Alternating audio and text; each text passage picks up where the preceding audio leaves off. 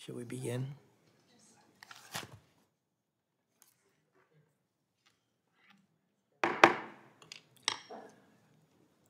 The Subcommittee on Energy and Mineral Resources will come to order. Good morning to everyone joining us in person and virtually. Welcome to the Subcommittee. Ranking Member Staver, I'm so glad to be with you finally in person. We've talked about this in this hearing room. It's great to be back and to be feeling good about it. Likewise. We're meeting today to hear testimony on 5 bills related to coal community protection and revitalization. Under Committee Rule 4F, any oral opening statements at hearings are limited to the chair and the ranking minority member or their designee. This will allow us to hear the witnesses sooner and help members keep to their schedules. Therefore, I ask unanimous consent that all other members' opening statements be made part of the hearing record if they are submitted to the clerk by 5 p.m. today or at the close of the hearing, whichever comes first. Hearing no objection, so ordered.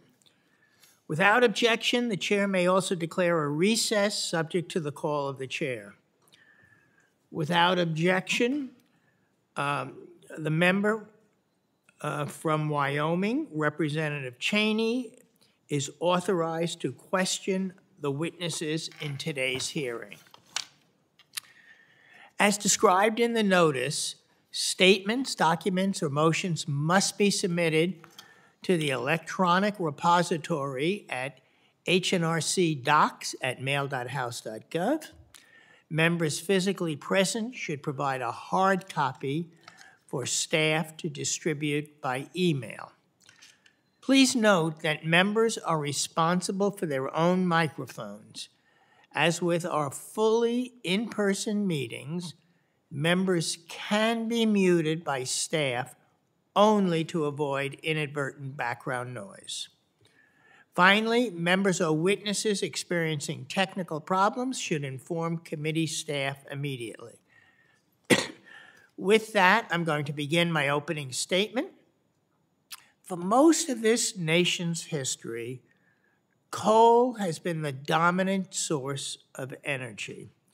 For over a century, the coal industry supported well-paying union jobs and provided honest work for generations of families.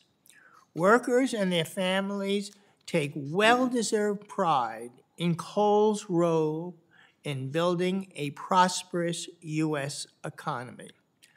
But for more than a decade now, coal mining and its use as an energy source has steadily declined. There are several factors at play. The rise of low-cost renewable energy and competition from natural gas, which has led, and the competition from natural gas, which has led to the closing of hundreds of coal mines.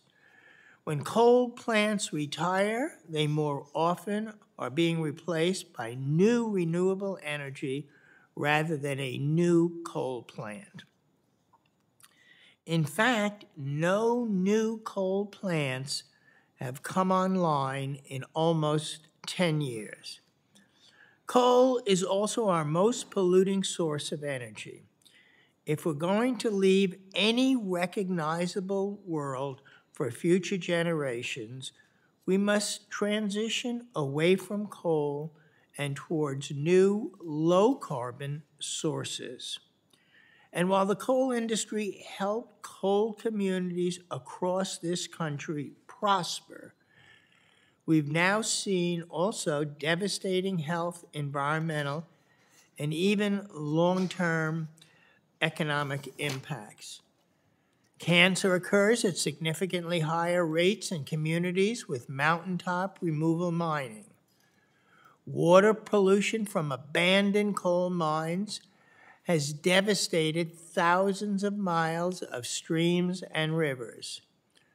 Unreclaimed mountains of waste rock create looming threats of landslide for homes downhill. And as coal declines and companies go bankrupt and move out of town, communities that relied almost entirely on coal are left with few economic prospects. A black lung epidemic, ravaged landscapes, polluted waters, and no way to clean up the mess. This is not right, it's not fair, and it's a matter of environmental justice. The solution to this unfolding crisis is not to provide false hope that coal will come back to town. We know that that is not going to happen. The solution is to provide new opportunities for workers and new opportunities for towns to grow and thrive. To protect these communities at the front line of the energy transition, we need to commit to managing the collapse of coal in a way that promotes environmental justice, protects workers, and creates opportunities for long-term economic development. Unfortunately, we've seen that the rules and regulations at the state and at the federal level are not currently up to the task. They were never designed to oversee a failing industry. That is why today we are here to discuss several pieces of legislation that will protect and revitalize community most affected by coal's decline. I see today's hearing as a culmination of the work that the committee has done on coal this Congress. We'll discuss reforms to ensure that coal companies pay to reclaim the land that they mine, and funds to help states and tribes clean up what coal companies have already left behind. He said what I'm going to say. Okay. We'll discuss a technical fix to the bipartisan infrastructure law that will allow states and tribes to use those funds to clean up devastating water pollution, in addition to protections for residents near mountaintop removal mining. Efforts like these are proven to have outsized benefits. We can put former miners back to work while simultaneously restoring land, air, and water so that these places can attract investments and new opportunities. I look forward to hearing from today's witnesses on their personal accounts of the issues at hand, and I look forward to hearing potential solutions. Before I turn it over to Ranking Member Stauber, I want to note that we did not invite the administration to testify at today's hearings, but have asked OSMER and BLM to submit written policy statements. OSMER does not yet have an appointed director, but I look forward to working with the Biden administration on the reforms that we will be discussing today. With that, I recognize Ranking Member Stauber for his opening statement. Thank you, Chair Lowenthal, and again, it is great to be here with you in person, and I do appreciate your leadership. You know, as we get deeper and deeper into one-party control, these crises get worse and worse.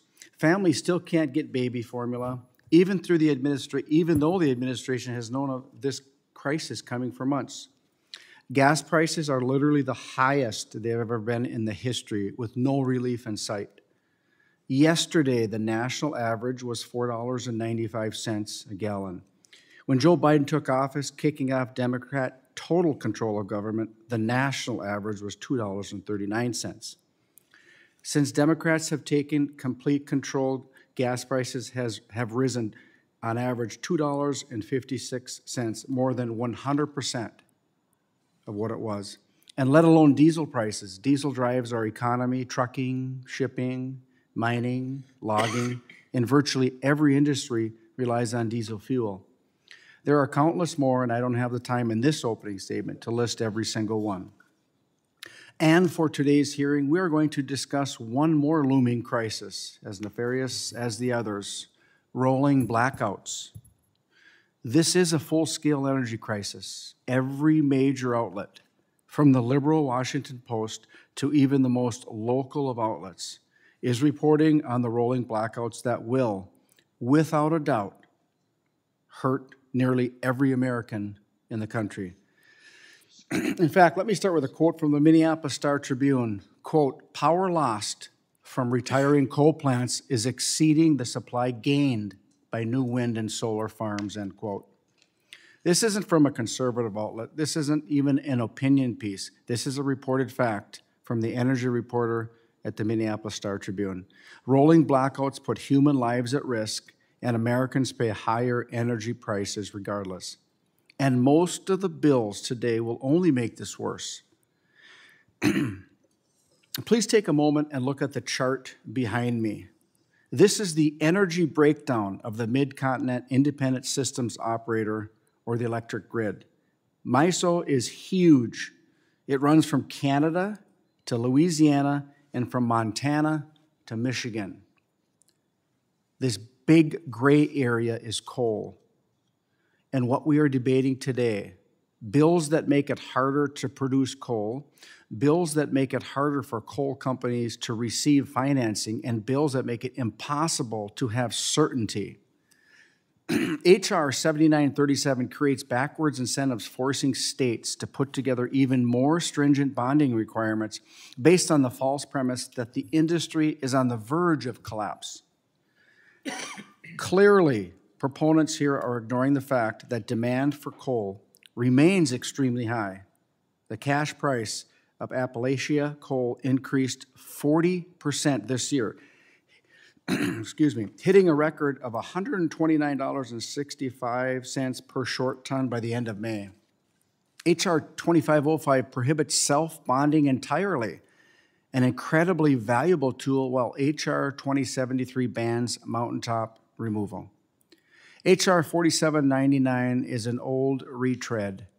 It legislates over an Obama-era evaluation rule that was predictably beaten by the courts, like countless other Obama rules during the original war on coal. However, H.R. 7283, or the STREAM Act, is the only bipartisan bill offered today which provides a straightforward fix on funding for AMD. The anti-coal bills being considered represent the strong federal hand from this failing majority and president, turning up the price of energy once again for all constituents. We need to instead step out of the way and let the states do their job. The Surface Mining and Control and Reclamation Act is clear. States have primacy over regulation and reclamation activities. SMCRA requires operators to clean up the land and post bond. Reclamation often occurs simultaneously with the projects, resulting in improved landscapes and useful landscapes. Yes, we have sins of the past, and yes, it is incumbent upon us to address them. But the legislation today does not address the problems that we face. In fact, they only further threaten the feedstock for our already unreliable power grid and attack another American energy source. Meanwhile, we have seen a 6% increase in emissions under Joe Biden's first year, whereas every year of the Trump administration averaged a reduction of 2.5%, and this is according to the Global Carbon Atlas. So what is the Democrats' answer? Lift a tariff investigation on Chinese solar panels made with slave labor and laundered through other countries in Southeast Asia. And what are those Chinese manufacturing plants powered by? Coal. Without SMCRA, without environmental regulations, and of course, no labor regulations. In fact, China has begun construction on 33,000 new megawatts of coal plants. Yes, that's correct.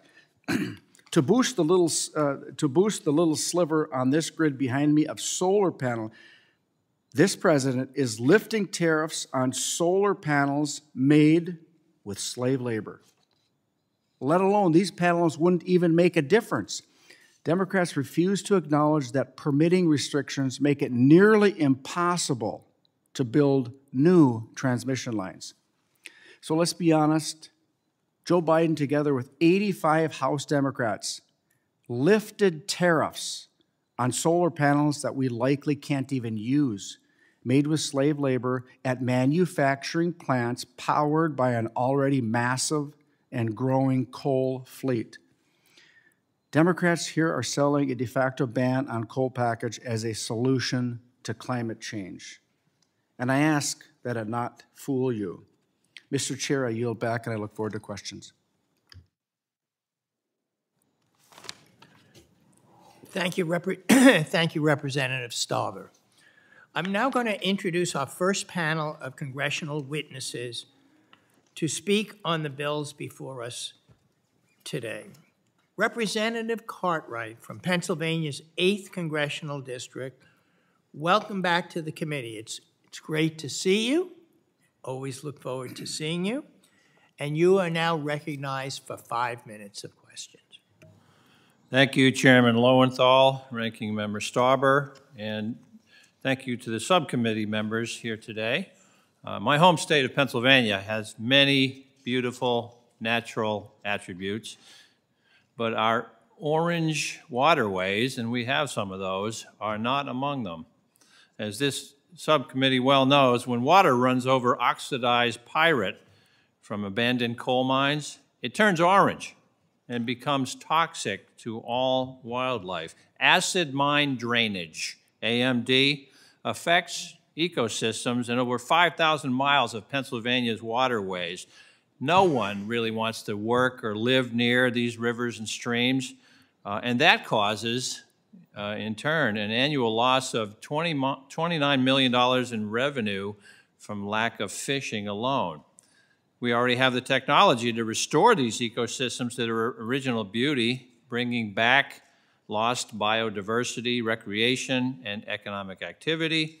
And the Infrastructure Investment and Jobs Act made a historic $11.3 billion investment to address abandoned mine lands and start the process of treating AMD. But AMD treatment requires significant, costly, and ongoing maintenance. And that part, unfortunately, is not covered by the IIJA. The legacy that AML Reclamation program, which has been on the books for years, does allow states to set aside up to 30% of their annual regular AML allocation in interest-bearing accounts to cover the long-term ongoing costs of operating AMD treatment facilities. But those are small sums compared to the IIJA, $11.3 billion, which does not grant that same set-aside authority, thus limiting states' ability to use its historic investment to address their orange water problems. My bill, the STREAM Act, H.R. 7283, would allow state allocations from the IIJA to be utilized flexibly in the same way that their distributions from the basic AML trust fund can be right now. Up to 30% could be set aside from the annual IIJA grants to treat future acid mine drainage, which again is costly permanently to address. The STREAM Act does not affect the IIJA's distribution amounts to states at all. It simply changes the allowed use of a state's fund if it chooses to have a set-aside program under its own state law.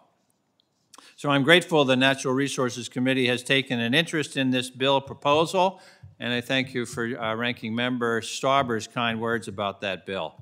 I'm also pleased to have two other bills being considered today by the EMR Subcommittee, the Coal Cleanup Taxpayer Protection Act and the Coal Royalty Fairness and Communities Investment Act. The first one, the Coal Cleanup Taxpayer Protection Act, H.R. 2505, will ensure that coal companies, not taxpayers, finance cleanup for mines that cease operations.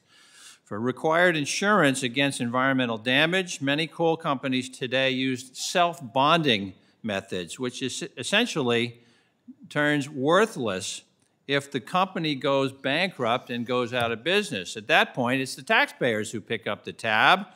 My bill will eliminate self-bonding and require that all state bond pools remain stable and sufficient for their purpose.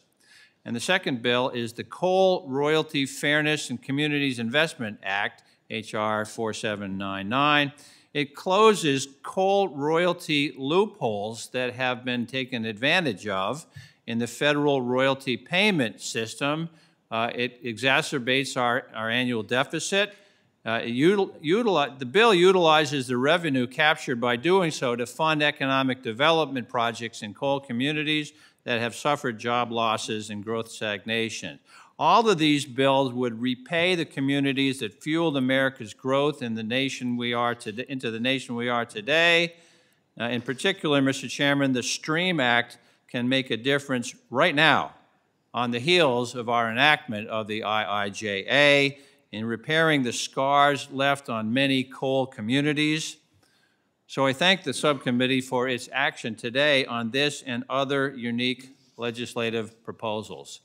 And Mr. Chairman, I yield back. Thank you, Representative Cartwright. We appreciate your time. Representative Yarmuth is from Kentucky's 3rd Congressional District. It's great to see you as well in the committee. Welcome. You are now recognized for 5 minutes. Thank you very much, Chairman Lowenthal, Ranking Member Stauber, and members of the subcommittee. Thanks for inviting me here this morning to consider the important legislation that is before you, including my bill, the Appalachian Communities Health Emergency, or ACE Act. This legislation is simple. It would require that a federal study be conducted of the health effects on the surrounding communities of mountaintop removal mining sites before new mining permits are issued. It's a bill I've testified before this committee before, and something I worked closely on for nearly a decade with our former colleague in Harlan County, Kentucky native, the late, great Congresswoman Louise Slaughter. It's not hard to see why this study is so important. In fact, all you need to do is look at this bottle of water that I brought with me today. Congressman Cartwright talked about orange water. Here it is in person. None of us would drink this. If you lived in a home where this substance came from the faucet, you wouldn't cook with it. You wouldn't bathe your kids in it. I say substance because it seems wrong to describe this as water. It's not only orange and cloudy. If I leave it on the table here for a little while, you'll see it separate into layers. And yet this is what comes out of the faucets in homes in parts of eastern Kentucky. This is the reality of what countless families who reside near mountaintop removal sites in Appalachia are forced to live with. This bottle was given to me years ago by the Urias family of Pike County, Kentucky. And this is straight from the well on their property. The third well they tapped after powerful mining blasts shifted and either dried up or forced their first 2 wells to fail. Chemicals from nearby blast sites had leached into the water table, resulting in arsenic levels more than 130 times the level deemed safe by the EPA. But the Urias family also told me about the harsh effects the mountaintop blasting had on their lives, the land on which they lived, and the community they call home. They told me about how their pediatrician warned them to make sure their then newborn baby did not open her mouth as they bathed her to be sure she wouldn't ingest accidentally any of the water. And we can see their pain in the broader health data that is available for the Appalachian region. Higher rates of cancer than the national average, more instances of asthma, COPD, countless other respiratory illnesses, birth defects, and more. You name it, these communities are dealing with it. And while I think the connection is clear, the unfortunate reality is that we've never conducted a federally funded health study in these communities. Permit after permit has been issued, allowing coal companies to blast apart the mountains these families live among. But they've never looked into what happens when these materials are released into the air or into nearby streams and rivers, or tumble downhill, seeping into the ground until they reach the sources of water these families rely on. I want to be honest. If it were up to me, personally, I'd ban mountaintop removal mining entirely. I believe it is a destructive practice, produces smaller amounts of coal, pollutes our waterways, and leaves behind a barren earth that is almost unusable. But this legislation simply asks for a health study to determine if this practice should continue. It asks that we provide the families of Kentucky, Tennessee, West Virginia, and Virginia, where this surface mining process is used, with the answers they need and deserve to protect their families. You know, it was just a few years ago that unsafe levels of lead were discovered in the water supplied to the Cannon House office building, and everyone sprung into action. Notice from House administration and the architect of the Capitol went out almost immediately to every office, urging us not to drink the water. Signs went up in the bathrooms and at water fountains throughout the building, and every office housed inside that building, including my own, was provided with a supply of jugs of safe, clean drinking water. Don't the people of Appalachia deserve the same level of urgency? Shouldn't families in coal country be given the same amount of concern as we have for ourselves? They need our help. Their health depends on it. So I urge you to join me in supporting this legislation to protect the hardworking people of coal country. And with that, once again, thank you for the opportunity to testify, and I yield back. Thank you, Representative Yarmuth. I don't have any questions for colleagues on the panel. Representative Stauber, do you have any questions? Yeah, just real quick. Thank you, Mr. Chair. Congressman Cartwright, thanks so much for your testimony. As you stated, the STREAM Act is a meaningful fix to a drafting error made in the IIJA. Can you just discuss briefly the importance of state decision-making and how STREAM will help Pennsylvania if they choose to use the AMD set-aside? Sure. The point of the STREAM Act is to give states flexibility to hold back some of the money to use. If you go out and you remediate abandoned mine lands, there are a lot of them are catch basins and a lot of different sort of treatment of the land, and these things they're not permanent. They need to be maintained. They need to be upgraded over time. And if you spend all of the money in the first year, which would happen, could happen under the law, under the IIJA, would happen. All of that $11.3 billion is spent the first year. What do you think we're going to do? Are we going to enact an IIJA every subsequent year to maintain and keep up and upgrade these treatment facilities? No, that's not going to happen. It's not realistic. So the bill is simply to be prudent in the use of that $11.3 billion and to hold back some of that for the ongoing maintenance of these coal mine remediation sites. Thank you very much. Mr. Chair, that's all I had. Thank you. Thank you. Any other members on the panel have questions to ask? Yes, Mr. Lambert. Mr. Chairman, I've got some really, really tough questions, but for the sake of time, I'm just going to forego those.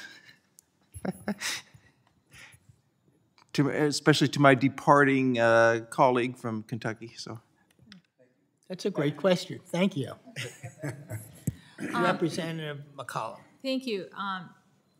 We don't have enough time to get into how the bankruptcy laws are being misused by some of the coal companies and what's happening with that. But Mr. Yarmuth, if you could just please tell us who takes care of paying for the new wells, water treatment, bottled water for all the individuals that you were talking about that you represent. Who pays for that? Nobody's paid for it. And as a matter of fact, one of the greatest sources of frustration is that while there are laws on the books that actually require the coal companies to do remediation and to clean up some of the damage that this process does, they are rarely, those laws are rarely enforced, and there are millions and millions of dollars that actually, in fines that have been levied against these coal companies that they haven't paid. So the sad truth is that the cost of this damage is borne by the people who live in these areas. And as we know, for many of us, investing in property in a home is a way in which the middle class and people struggling to become in the middle class provide themselves financial stability. I would assume, we have a lot of wells in Minnesota, I would assume if you have a bad well, your property becomes rather worthless. Is that not correct? I don't think there's any question that if you don't have access to clean, safe drinking water, your home is not worth very much. Mr. Cartwright, one of the things that I've been concerned on serving on the Appropriations Committee for the Department of Interior is that when we issue leases to companies who are looking to make profit, that we don't put taxpayers in harm's way for cleanup. And so we have some bills that are going to address that. I know that you work with your local municipalities a lot. I've worked with you on stormwater issues and the rest. What is the burden to the taxpayer, the federal taxpayer, the state taxpayer, the local taxpayer? You don't have to give me an amount, but just kind of tell me the burden that the taxpayer is paying for people at one time who make great profit doing this, and sometimes use public leased land paying very little on their royalties or leases. Oh, I can give you a dollar figure, Chair McCollum. It's $11.3 billion that taxpayers are paying for coal companies that went out of business and did not leave money around for the cleanup of what they left behind. This is something that commentators, economists have commented on for years, that there's less than a full accounting going on. This is cooking the books. This is fudging the numbers when we don't account for what the cleanup costs are. You can talk about how profitable operations are, but part of that profit should be taken and put toward eventual cleanup of what they leave behind. They leave scars on the landscape in Pennsylvania and Ohio and West Virginia and eastern Tennessee and Kentucky, and it's taxpayers that are picking up that tab. Thank you, Mr. Cartwright. Some of this even goes to states that implement weak bonding mechanisms that they know that aren't going to be sufficient to cover the cost. So then more of it falls on the taxpayer federally.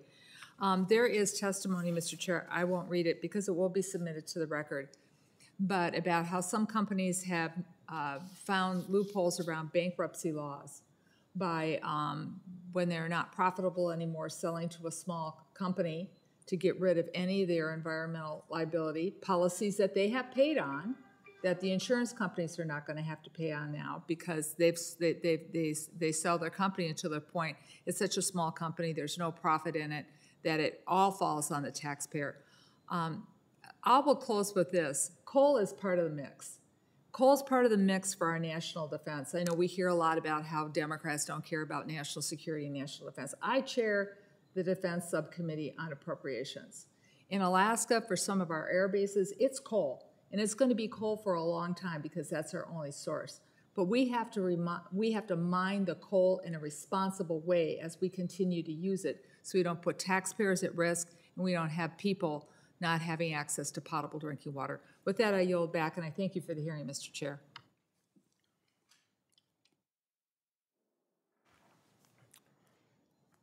Are there any other questions?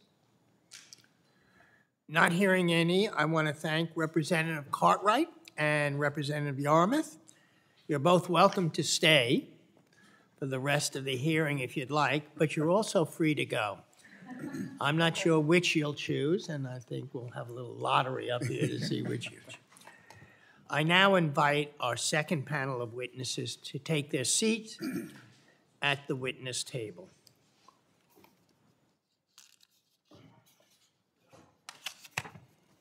Are they here? One is here. Who? I don't see anybody. And he is. John does.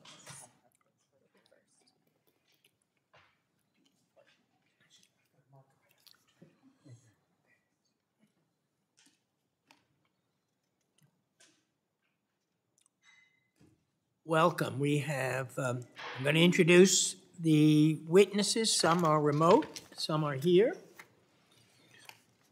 Mr. John Dawes is the Executive Director of the Foundation for Pennsylvania Watersheds. Welcome.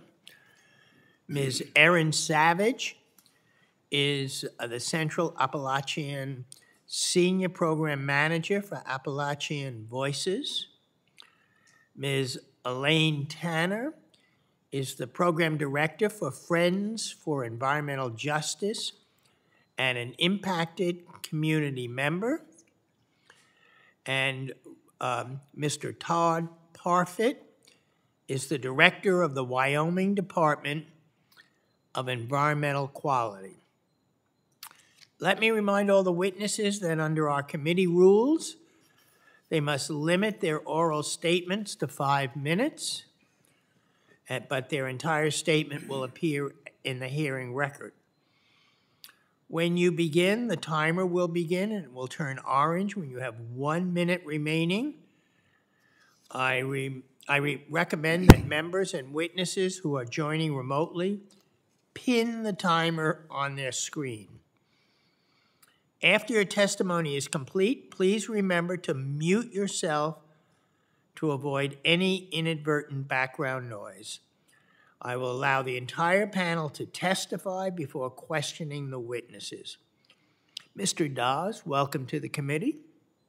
You're now recognized for 5 minutes. Chairman Lowenthal, Ranking Member Stauber, my name is John Dawes, Executive Director of Foundation for Pennsylvania Watersheds. And we use private funding to facilitate the use of abandoned mine lands funds from the 77 Surface Mine Control Reclamation Act, from the 2016 AMLR program, Abandoned Mine Lands Economic Revitalization, and now most recently the infrastructure bill referred to as BIL, or the Infrastructure Investment and Jobs Act. I cannot speak for other states, but combined, those funds mean $297 million per year for my state, going to our well-functioning Bureau of Abandoned Mine Land Reclamation, known as BAMR. In Pennsylvania, we have a well-structured system of watershed associations, conservation district offices, municipalities, Good Samaritans, and they complete restoration work in our state. Our role at the foundation is to provide small grants to these Good Samaritans to perform watershed assessments that document legacy mining impacts, sometimes in their own neighborhoods. The compiled information is submitted to BAMR for consideration and approval of a qualified hydrologic unit, which is statutory, necessary to access federal funding from the Office of Surface Mining, Reclamation, and Enforcement. Pennsylvania Good Samaritans have constructed 283 AMD passive treatment systems using local, state, philanthropic, and their own funds from membership. BAMR has constructed an additional 50 more, as well as active treatment systems. SMACRA allows for the states to set aside 30% for operation and maintenance and replacement, which we call OM&R, but does not allow OM&R for the Good Samaritan-built systems. Despite the existing set-aside provisions, some states have inadequate funding levels to ensure future OM&R.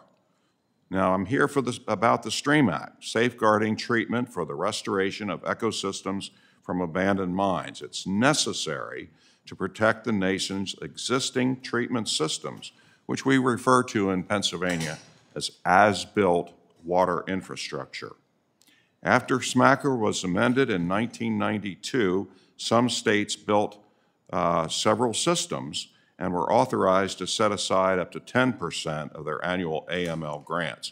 The 30% came in 2006 with reauthorization. However, SMACRA generated AML grants were limited in size and forced states to make decisions about AML health and safety inventories and polluted water supplies AML emergencies, and AMD treatment, as well as the set-aside.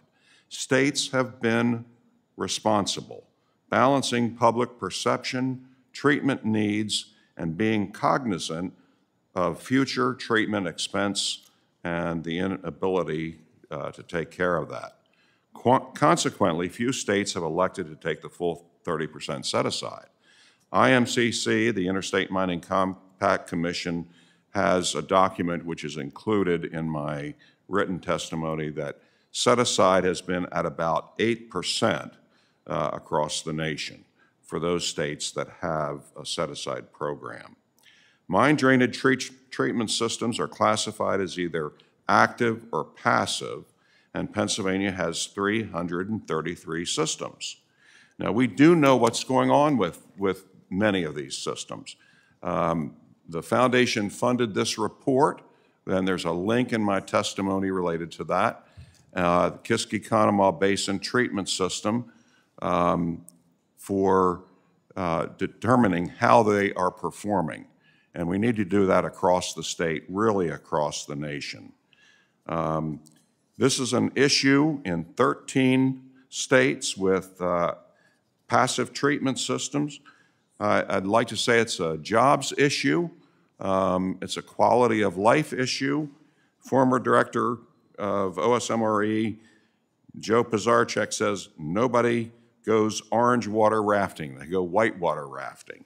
Fish and Boat Commission, as Congressman Cartwright mentioned, has estimated a $29 million annual loss in fishing revenue because of acid mine drainage, our #1 water quality problem in the state of Pennsylvania.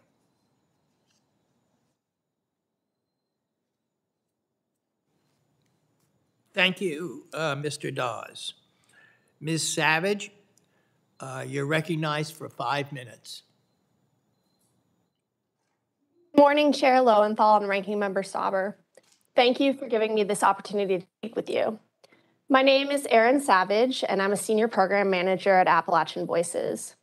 I've spent the last decade leading a team working on the impacts of mountaintop removal coal mining in the central Appalachian states of West Virginia, Kentucky, and Tennessee.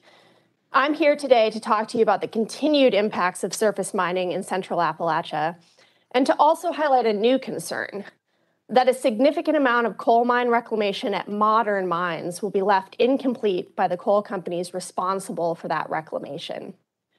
The bills under consideration today could address both the ongoing impacts of surface mining and the reclamation backlog. Coal mining across the country has undergone a significant decline in the last decade, but mining is still taking place and new permits are still being granted. For example, the Turkey Foot permit is a pending surface mine permit from Alpha Metallurgical Resources. Located in Raleigh County, West Virginia, it is another expansion of Alpha's mines on Coal River Mountain. That would cover over 1,000 acres and include 4 valley fills. By any standards, it's a large mountaintop removal mine. Now, we're also seeing a growing issue of a lack of coal mine reclamation in central Appalachia and also across the country. To be clear, I'm not talking about pre-1977 or pre-SMACRA AML sites that are covered by the AML program that recently got funding through the infrastructure bill. I'm talking about mines permitted under the Surface Mining Control and Reclamation Act, or SMACRA, that should have reclamation completed by the coal companies that hold the mining permits. When SMACRA was passed, it attempted to make sure that new mines would be reclaimed by instituting reclamation requirements and requiring coal companies to secure reclamation bonds that would fund reclamation should the companies fail to do the reclamation themselves. But SMACRA wasn't designed to function well in a declining industry. Lax bonding practices, like allowing self-bonding and bond pools, have resulted in bonds that won't cover the true cost of reclamation.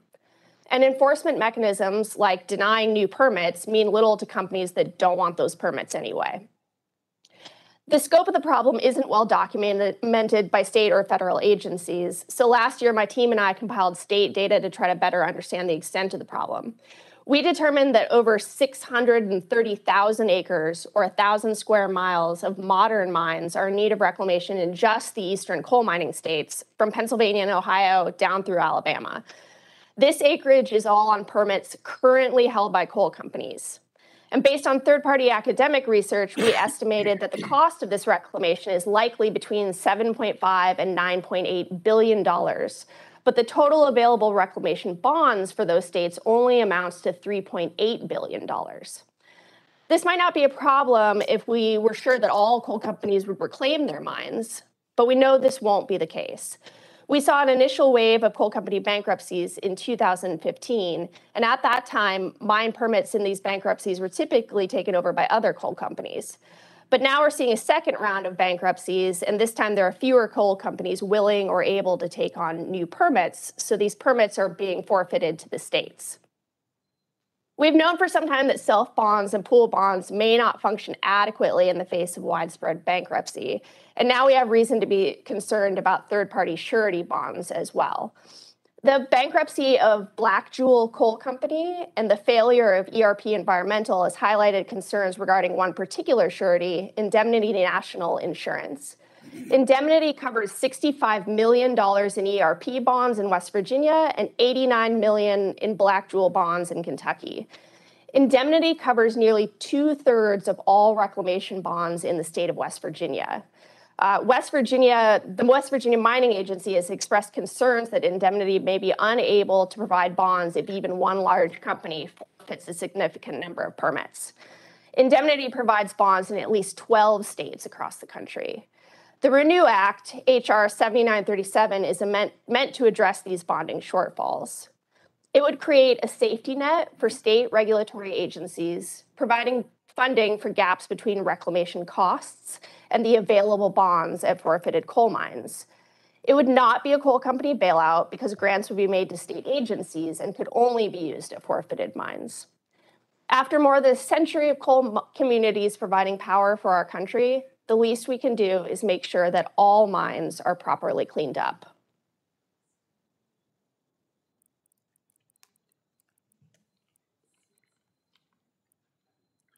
Thank you, thank you, Ms. Savage. Ms. Tanner, you are now recognized for 5 minutes. Good morning, Chairman Lowenthal, Ranking Member Stauber, and distinguished members of the subcommittee. Let me thank you for this opportunity to share my thoughts on the need for continuing support for our abandoned coal communities. My name is Elaine Tanner, and I come to you as an impacted citizen living at Ground Zero in a remote mined-out community in Letcher County, Kentucky. I'm here to ask for your support by approving adequate funding to address these modern-day mining issues so we can begin to focus on the health and safety of our people moving forward to protect our environment. Help us to make a stand where regulations fail to hold coal companies responsible for their extractive practices. I am founding now Program Director for Frontline Community Outreach Organization, Friends for Environmental Justice. We formally organized Friends in 2015 out of necessity, realizing dirty water was not isolated to Appalachia. Jimmy Hall is my partner of 30-some years. 6th generation, born in a 245-acre tree farm purchased from his uncle's estate in 2004. He accepted a mining lease for what it was until it was no longer acceptable. In 2008, Conor walked away, shifting blame to Dean Mining Rhino, leaving high walls, boulders, ponds, and barren remediation sites. The state claimed Consor's reason for not complying was apparently they did not know Jimmy owned his property. Consor claimed ownership to Jimmy's property, falsifying state permits, then changing the reclamation plan to escape responsibility for reclaiming these disturbed areas. In the fall of 2019, we retired to Beaver Mountain. 2021, we experienced a rainfall event causing a waterway to fill with trees, boulders, and mud. The water came over the debris in the middle of the night within 15 feet of our house. The state removed original bonds prematurely. Although inadequate, we did regain reclamation status. At the time, Dean Mining Quest was in negotiation to pay fines and immediately fix the problem. Till the next time. Fact is, had Kentucky properly addressed permit actions under SMACRA, we would not be here. This happens. Not much difference on the left fork of our holler, still owned by industry. We had two major events back in 2016 at this headwater. Again in 2020, the right side of the left fork spurted mud and coal debris out of the side of the mountain. Mill Creek looked like a milkshake, the color of coffee and cream for days. The state's response was immediate. However, the remediation took a year. Again, Dean Quest was in negotiation on fines and decided to start the project in the middle of winter 1 year later. This has the appearance of one of those forever problems we talk about. See links in my written testimony.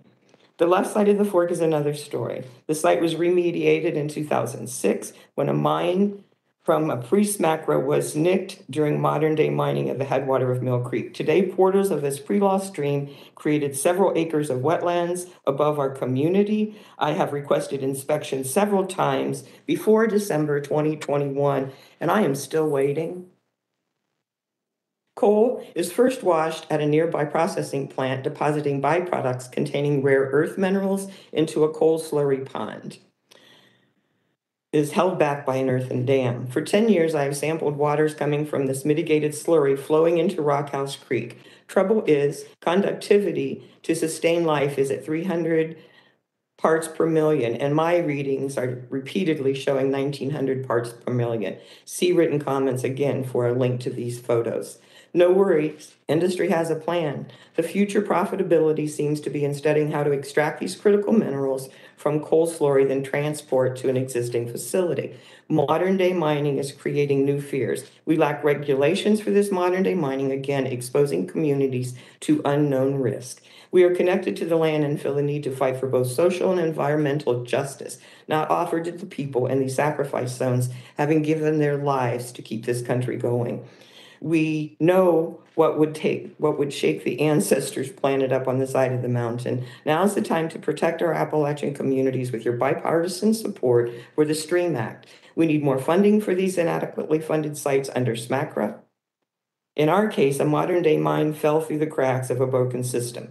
Its coal production continues to decline. No additional funding is available to clean up and maintain these modern day mine sites. The approved bipartisan infrastructure law, AML, funding will help get it started, and we thank you. In past years, Kentucky has received little funding for AML cleanup. We're excited to see more money coming to Kentucky, but also make note we need funding to be assured these mines stay safe and underground mines continue to fill with water, creating havoc on our people and the mountains we call home.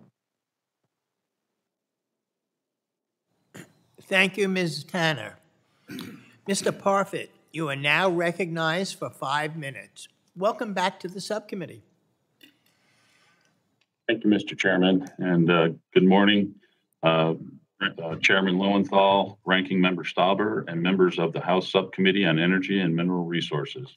My name is Todd Parfit, and I am the Director of the Wyoming Department of Environmental Quality.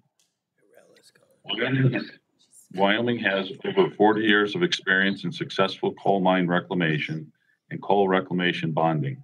Wyoming currently manages 26 coal permits.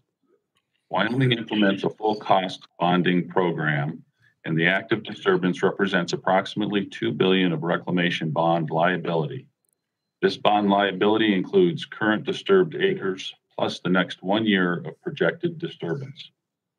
The self-bonding regulations adopted by OSM require an operator to qualify based on a 5-year continuous operation history and one of 3 basic options based on an ultimate parent credit rating of A or higher, or a tangible net worth and on-balance sheet ratios of assets versus liabilities. In order to reduce risk associated with the SMACRA self-bonding provisions, Wyoming in 2019 updated its self-bonding regulations based on credit risk and established 3 tiers of long-term credit rating requirements for the ultimate parent entity and the subsidiary. Corporate entities that qualified for self-bond under the federal SMACRA provisions prior to the 2015 bankruptcies would not qualify under Wyoming's 2019 revised regulations. In 2022, Wyoming passed legislation that created a voluntary, irrevocable assigned trust. The assigned trust creates an account for each individual permit. The assigned trust is a cash-back instrument that is held and invested by the state treasurer and protected from bankruptcy claims. Wyoming believes that a better approach to addressing concerns with self-bonding is to revise the bonding program rather than eliminate self-bonding altogether. Now, the topic of coal royalties was addressed by Governor Gordon's Chief Energy Advisor, Randall Luthi, in his October 2021 testimony to this subcommittee, emphasizing that the federal coal program has been and continues to be a success for both federal taxpayers and the citizens of Wyoming. As such, no changes to the program are necessary. When evaluating the current federal royalty rate of 12.5%, one must also factor in the rate per ton paid on the bonus bid. The 12.5% royalty is based on actual tons mined. The bonus bid is paid on total tons within a leased coal block as defined by the BLM. If the average bonus bid rate of 8% is added to the federal royalty rate, the actual return on the federal mineral is 20.5%. Proposed changes that result in an increase in federal royalties that are based on 3-year market index pricing on the final sale point would result in increased cost to consumers and would act as a deterrent to any potential future coal leasing actions. This outcome would not benefit the U.S. taxpayer and would adversely impact AML program funding and coal communities. Wyoming is a leader in carbon capture and storage. In fact, Wyoming is one of only 2 states that has primacy for the Class 6 underground injection control program, which is the regulatory core of carbon capture and storage. Wyoming supports robust, predictable, and dedicated federal funding for carbon capture and storage projects, including projects that involve coal and gas-fired utilities and enhanced oil recovery. Likewise, Wyoming supports meaningful programs supported by federal funds that assist and reinvest in coal communities, particularly investments that create high-paying jobs and are in alignment with the development of new industries that repurpose existing infrastructure. As conveyed in the statement by the Interstate Mining Compact Commission, the AML program of the states where acid mine drainage is a problem unanimously support the STREAM Act. The AML programs of the other states support providing this flexibility to their sister state programs. That being said, Wyoming would suggest that similar flexibility be provided to all states to address other unique environmental reclamation needs. Thank you for the opportunity to testify today, and I hope that I can answer any questions that you might have. Thank you. I hope you can also. Again, I want to thank the panel for their testimony. I want to remind the members that Committee Rule 3D imposed a 5-minute limit on questions. Chair will now recognize members for any questions they may wish to ask the witnesses. I'm going to recognize Representative McCollum for 5 minutes of questions. Thank you, Mr. Chair. I have 5 minutes. I'm going to have 3 questions, and I will ask people to take a minute to answer the question, although I know you would like a lot more than that, so please submit any additional testimony for the record. Ms. Savage, the lack of serious, meaningful reclamation coal mine projects limits opportunities and holds back the potential of future economic development. Can you just give us one quick example in a minute? That's really unfair, but could you please, to the best of your ability? Yeah, that's fine. So we have a lot of modern mine sites around Central Appalachia that have been sitting idled for 5-10 years. And a lot of these sites, if they were reclaimed, could be utilized for any number of things, from forest reforestation projects that provide carbon capture and timber potential, to installing solar farms, to providing other types of development like housing or other sorts of commercial development. So really, when these sites are just left idled, they're not producing coal and they're not available for any other type of useful purpose either. So the communities continue to suffer. Ms. Tanner, you know, it's spoken quite awfully, and I met with miners in the past about what they've suffered for health injuries for working in the mines. Can you maybe talk about a couple of the health problems related to some of this mine debris that's left behind that the population's exposed to? If you could just take a minute to mention one or two, and please supplement on anything else in writing to the committee. Yes, I would say the water has been our biggest issue. Back several years ago, we had to file a Safe Drinking Water Act for our community, and we got water for 97 families pretty rapidly. We were told that the arsenic was so high in our water that we could only flush our toilets with this water. People in our community, young women had gallbladder attacks. Children were having seizures. And I went door to door in our community, and every other house seemed to be having cancer connected to their family. So that is my main concern, is the water. And I think that we can look at a health study that we need that. We need this study. We've done some studies. We know what's going on. Thank you very much.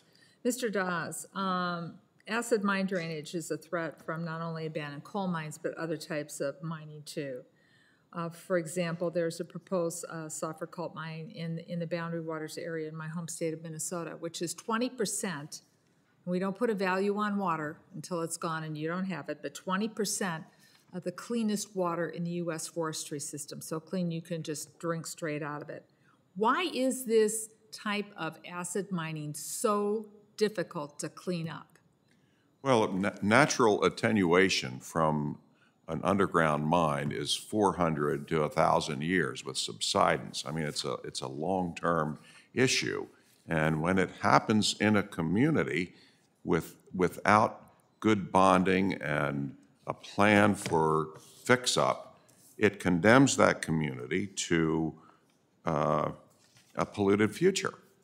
And, you know, the issue is, in terms of jobs and quality of life, nobody wants to live in communities that are so polluted. It's a horrible issue, and I think that in the future, the companies and the stockholders need to be held accountable. But could you, in a minute remaining, I'm dealing right now with, not only in Minnesota, but in the role that I have, serving on some other committees, this one as well, dealing with PFAS. We can, to a degree, remove PFAS out of wells. It's not the ideal condition. There's how to storage, how to dispose of it, everything else. But what makes some of the acid mining more difficult to clean up and mitigate, especially if it's done out in the open in forest and stream levels? Well, yeah, there is the practice of heap leaching, you know, to make these piles, which with rain, you know, intensifies the acidity, which follows natural hydrology and leaches out of these mines. It's you know, a very bad practice, and you know, as we know in Pennsylvania, it goes on for generations. Okay, thank you, Mr. Chair. I go back 4 seconds. Thank you. I now recognize Representative Stauber, who I believe is going to ask Representative Tiffany. Yeah, thank you, Mr. Chair. I'm going to defer my comments to questions till later, and Representative Tiffany, you can have my time now. Good to go, Mr. Chairman? All righty. Thank you. Ms. Savage, you put in your testimony, you used the phrase just economy, a just economy. What do you mean by a just economy? Well, first and foremost, I would say a just economy is defined by the local communities who are taking part in that economy. We really want to see economic diversification that is informed by local communities. So rather than defining what it looks like in any particular community, I'd leave it to the local communities to do so themselves. Would you say that affordable energy is part of a just economy? Absolutely. Okay, thank you very much. Ms. Tanner, it's good to have you here today. It seems like in reading your testimony that there's a bit of a problem with the state of Kentucky. Is that right? Perhaps misallocation of funding, that type of thing. Is that accurate? No, that is accurate. There's a problem in Kentucky. The problem is the inspectors in the past have approved permits that were not properly installed in the first place. And by the time they walk in and sign off, we are left without any ramifications to go after these coal companies. So that is a serious problem. And we filed for 10 days of primacy. It took almost 4 years to get back to us. So we are in trouble. Yeah, so, Mr. Chairman, I would just submit that I think we may have a state problem here where perhaps the regulators and others should go back to the states and make sure that they're appropriately using their money and applying it where they should, rather than what we're looking at doing here today, which is more regulations, more fees, more taxes. And this is not going to take us back to energy independence, which we had just a couple short years ago. I mean, think about it at this point. We got pipeline permits that are being held up. We see, as I traveled through St. Paul the other day, just outside my district, a big billboard, let's stop natural gas from being produced here in America. Just a few short years ago, those same people were saying, well, we're going to go to natural gas to replace coal. Now, what many of us warned about a few years ago, they're putting up billboards saying, gosh, we can't have natural gas anymore. How do we have affordable energy in what is being called this transition if we're just shutting down those sources that are so abundant at this point? We have a Securities and Exchange Commission under the behest of the president that is stifling funding for fossil fuel projects. And we see the result with $5 gasoline at the pump. And we just saw this past week where we're going to, at the behest of the Biden administration, we're going to remove tariffs from Chinese solar panels that are sometimes being produced via slave labor in Western China in the Xinjiang region.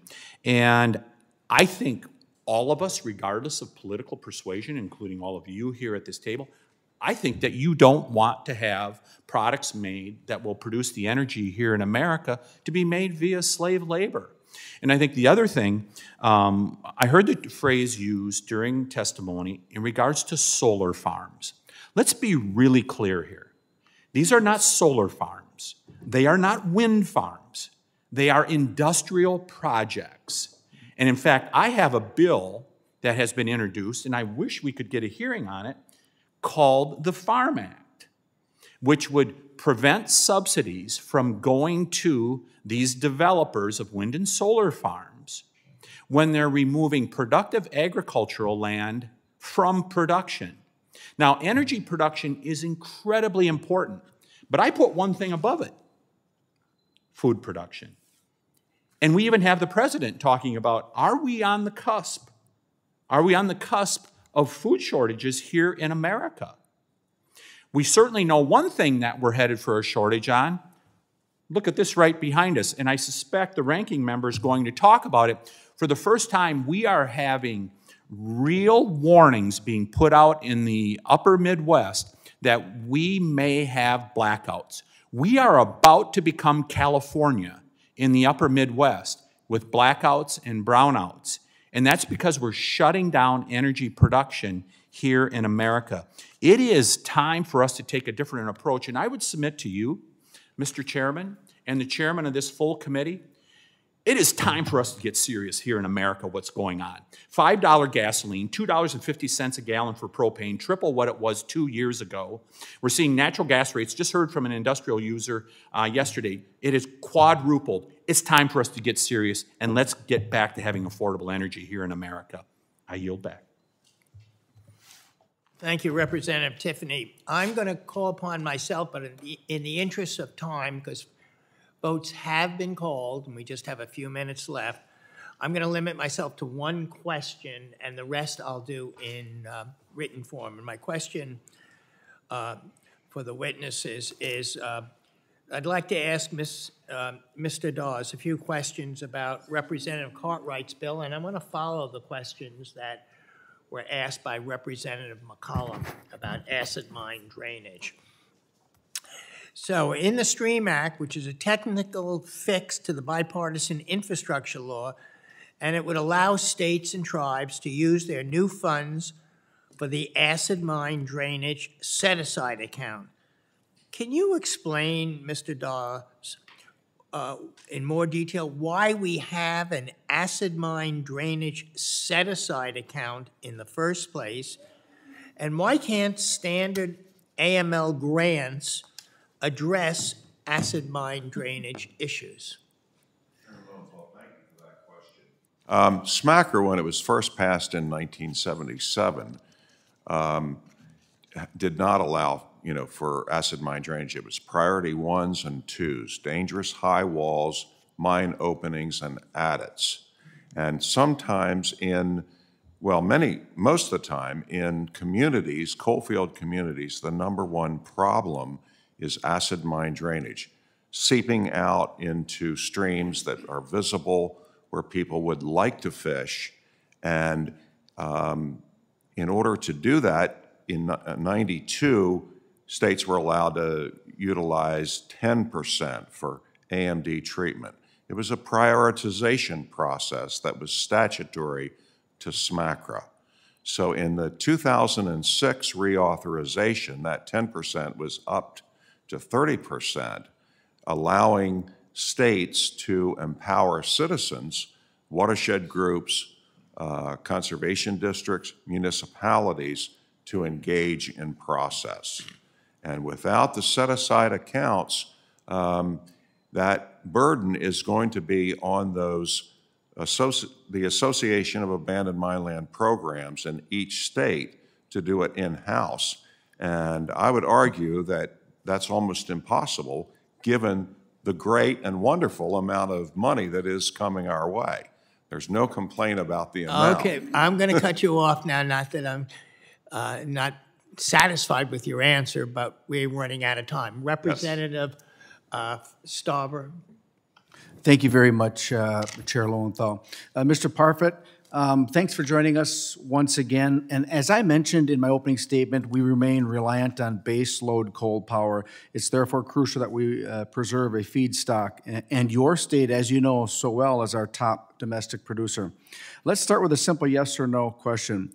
Will these bills make it more difficult to produce coal needed to stave off devastating rolling blackouts?